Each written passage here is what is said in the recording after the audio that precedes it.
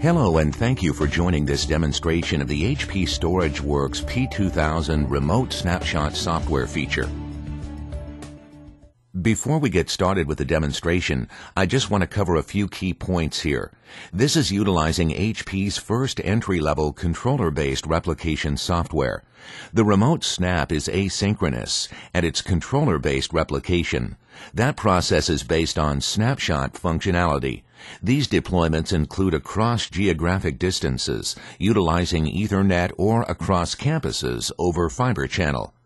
The copies are only changed blocks, so that makes the process extremely efficient. Remote snap is a pull-out operation, so the remote site will be pulling the information from the primary site. This does require a network connection between two P2000 G3 arrays, and it utilizes HP's exclusive ease-of-use content with a replication wizard. As we get started with this demo, we're going to launch the SMU by providing the P2000 IP address that was set up during initial configuration of the array.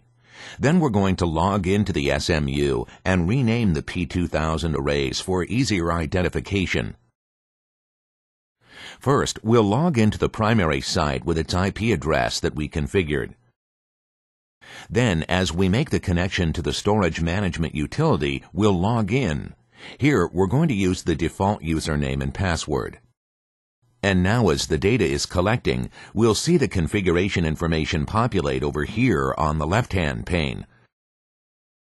We're going to go ahead and select the primary array, and we're going to give it its identification now. So we're going to select the system name, and we're going to name it Local Array.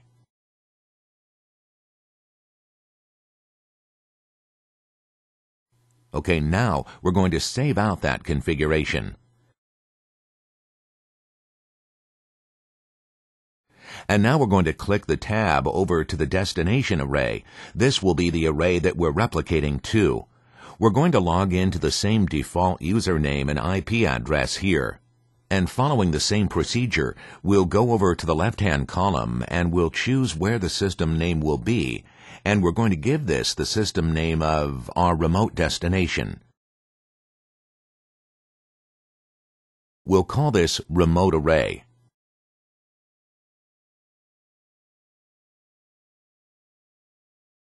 Okay, that information's saved. Now we can see, if you look at the top, we've got two tabs for our local array and our remote array.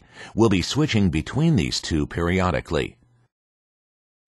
The next step in the demo will be to create a virtual disk at both the local and the remote P2000 arrays.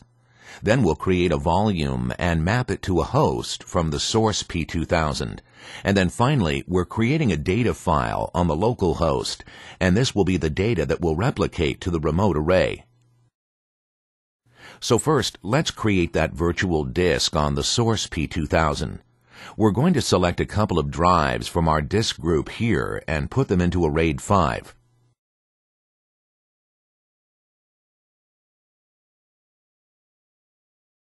Okay, that's complete. And now we're going to take the virtual disk that's created, that RAID 5, and we're going to create a volume from that vdisk. So we'll type in 25 here for a 25 gig volume that we're going to enable, and then save that configuration. Now we've got a 25 gig drive that'll be available for mapping. So we'll go down, we'll see the 25 gig volume here. We're going to map this to the host. We'll just call that host 1 here. Okay, so we see our name is source 1, and we've got the 25 gig volume. We're going to give it a 1 ID of 78, and then OK. We've got that volume created. And now we're going to come back here to the left-hand pane, and we're going to see that we've got that source volume mapped. And we're going to come over to our disk management tool. We see that the volume is now in our disk manager. We're going to go and create a partition and format that volume. We'll name this one Source for easier identification later on. Okay, now you can see this volume is formatting, and it's a relatively quick process here, and now we're done. We've got our driver letter, and now we can actually go put some data on. So we're going to go back to our host. We're going to open up our Disk Explorer utility, and we're going to create a small folder here and then a small text file within that folder.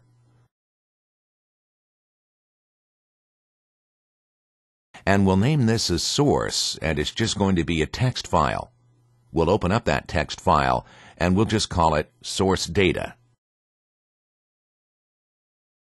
Okay, we've saved that. Now, this is our primary array. So now what we want to do is go over to the remote array, and we're going to now create that virtual disk. Now this virtual disk needs to be the same size or larger, and this will be the container, essentially, that we'll use to replicate that data. So we're going to do the same thing. We're going to take 3 drives from this remote array, put it into a simple RAID 5. Now that we've got the source and destination virtual disks created and the data created, let's follow the 5-step replication setup wizard to initiate the replication process.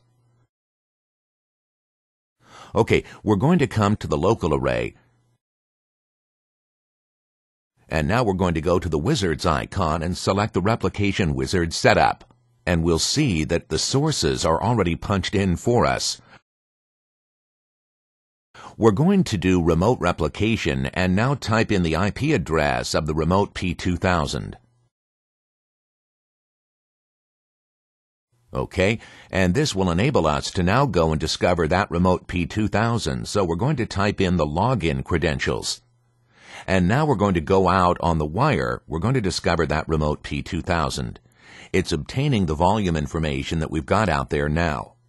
Okay, so now we've got the arrays negotiating the virtual disk information, and we're verifying that remote connection. We're using the iSCSI link for this exercise, so we want to make sure we choose the correct interface type. And that can be verified in this table you see here. So that completes step 5. We'll go ahead and click Finish. And now we've established the replication set for the source of volume. We can see now that that's successful. So now if we come back over here to the left, actually we're going to replicate the volume now. So we're going to go ahead and hit Apply. And what we're going to see here in the left-hand pane is that the replication set is established, and that will give us the option to next export the volume, and we'll see that here in the next step. Okay, so we've got the replication volume now enabled to run. We see the replication images here. Now we're going to go replicate that volume. You can see by the arrow the progress indicating that we're replicating that data now between the source and the destination array. And now we see that the process is complete. Now that the snapshot replication is complete, the next exercise will be to export the replication image using our Export Snapshot feature. That allows us to map the snapshot to a host, and then we can verify the data that we replicated over to the remote site. Okay, in this section here, we can go down to the replicated images, and we'll highlight the replicated image, go to Recording, and Export Snapshot. And we're just going to give this snapshot a name of Remote Array Snap.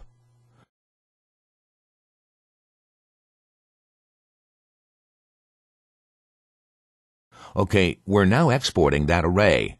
That's now complete. So this gives us an image now that we can mount on our remote P2000.